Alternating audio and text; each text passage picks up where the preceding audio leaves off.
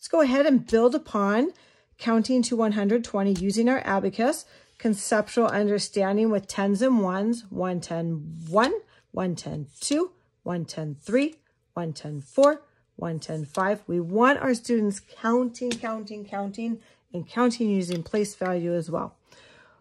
110 1, 110 2, 110 3, 110 4. Now they're not always going to be counting like this, but this helps with this really sticky section for students until they get those number names down. Plus, it's also helping with place value, which is very important. So for this very quick warm-up activity, we are going to have students be talking in tens and ones and reading the number names. So here we have 4, 10, 3.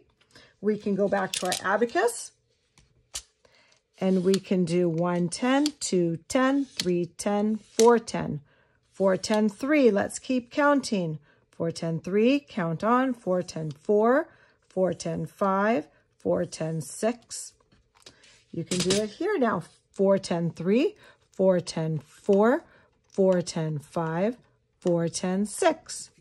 Now let's count using the names. 43, 44, 45, 46. It's really important that students continue counting in many different ways. Our goal is for them to be fluent and fluid with their understanding.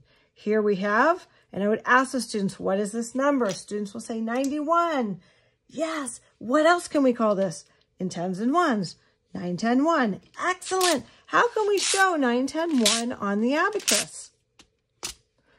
110, 210, 310, 410, and I would count like this with the students. 5, 6, 10, 7, 10, 8, 10, 9, 10, 9, 10, 1. So here we have 9, 10, 1, 9, 10, 2, 9, 10, 3, 9, 10, 4. Again together, 9, 10, 1, 9, 10, 2, 9, 10, 3, 9, 10, 4. Now let's count it with its name. 91, 92, 93, 94.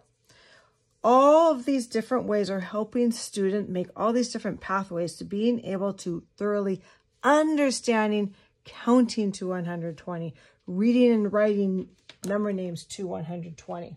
Okay. Another way to do this, to make sure that we get to that 120, is to have 3 cards.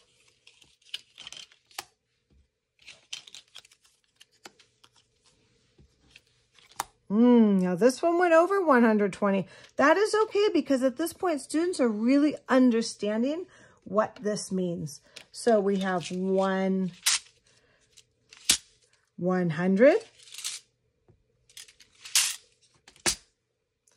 10, 20, 21, 22, 23, 24, 124, 125, 126, 127. And I would get into that really rhythmic pattern because we want students understanding that they can see the pattern. 124, 125, 126, 127. Okay, so some ways to read and write numbers to 120 in a very quick review with students.